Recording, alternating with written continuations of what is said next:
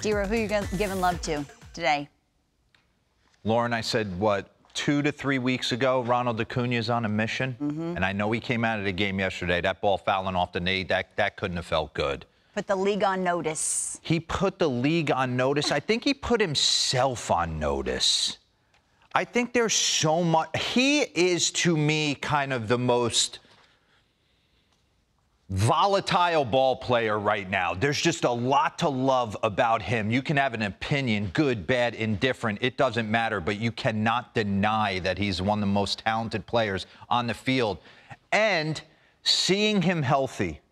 I blew my knee out in 2004. It took me probably 12 months to never think about it again. So he was dealing with that the entire season last year.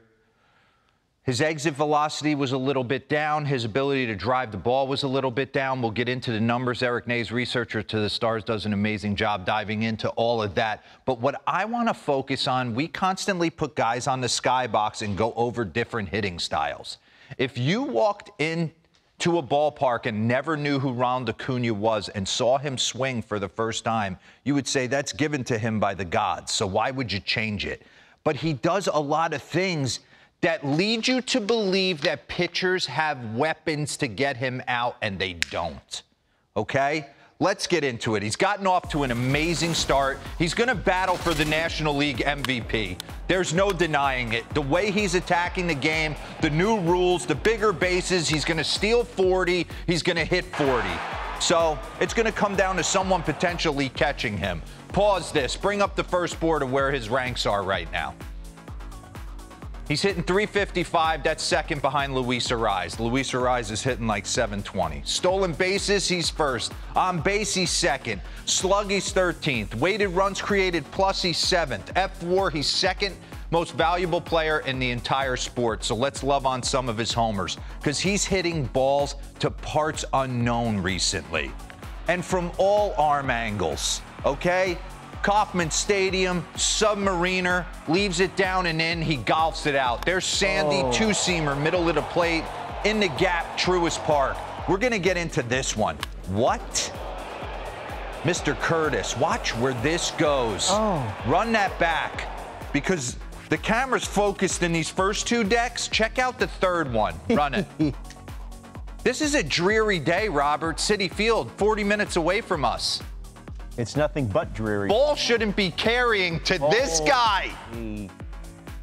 Look at it. He was surprised as anyone. He was like, what am I supposed to do with this? But then he goes down to Miami this week and backs it up, running. Look at him. He's like, how'd this hit up here? I'm rocking a hooded sweatshirt trying to hide from everybody.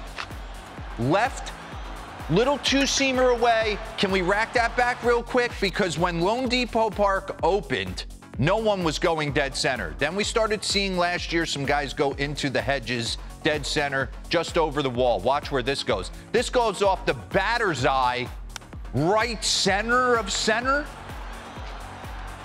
Over there. Bring up the board of how much further he's hitting the baseball. This is pretty crazy. His career splits. Okay, so his exit velo, it was down a little bit last year. Could it be the knee exploding off your backside? I would think it had something to do with it, right? So his exit velocity's up. His hard hit percentage is up. His expected average obviously is up, and his expected slug is up through the roof as well. But he's doing the little things. He's running the bags. He's hitting the ball the other way. Let's get back into it before I get into his swing. Robert, stay with me time-wise. We're 19, and I'm not even close yet. Oh, my God. Uh-oh. We're going to 23. We'll get through this. 95, just missile the other way in the gap. This is the good stuff for me. We know he's got pop, and then he's running the bags at an epic rate. The new rules are playing for him. They can only pick over 2 times. He knows he's got everyone in his back pocket whenever he wants it.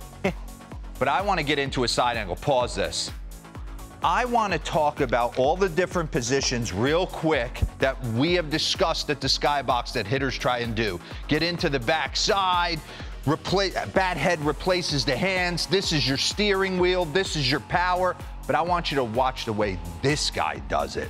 Run this slow to foot contact. Right there.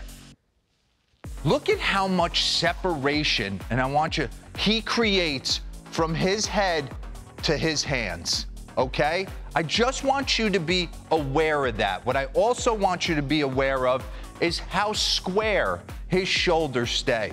He has the ability to put his bat in positions that guys have to put their body into to get their bat to get to those positions. What do I mean by that? We were taught to pull off our ear. Now you're seeing guys that want to drop this back shoulder to get the bat head in the proper slot.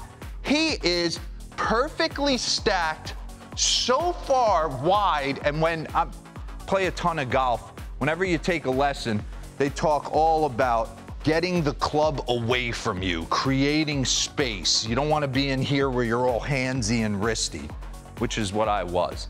Watch the beauty. Now just run this. Run that back real quick. So you would tell yourself, go. If you're watching Ronald Acuna, pause.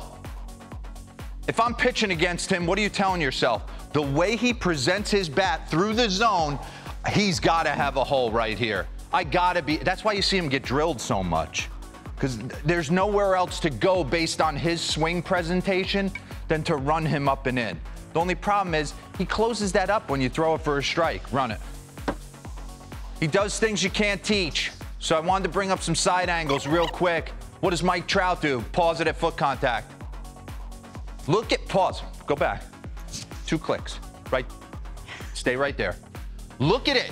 Look at the way he presents his bat, the distance between his earlobe and his hands. And look at Mike.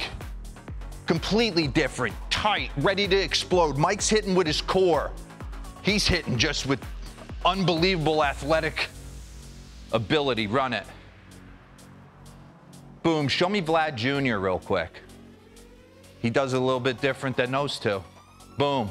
Pause it at foot contact. Pause. Click it back. 2. 1, 2. Boom. Look how tight he is. His daddy taught him. He's pulling that right off his ear. Getting in the slot. Look how wide he is. He does it different than everybody. He's got the most beautiful right-handed hack. Go. One more, Robert, and I'm out. I promise you. I just want you to see the poster boy for when we started to talk about launch angle a little bit. Look at Chris Bryant. You think Ronald Acuna is worried about that? Pause. Look who's trying to create that. Yeah. And look who's square on the baseball. There's different ways to go about it, but he's been blessed. This dude's special. He stays healthy, he stays motivated. You can argue he's the best player in the game.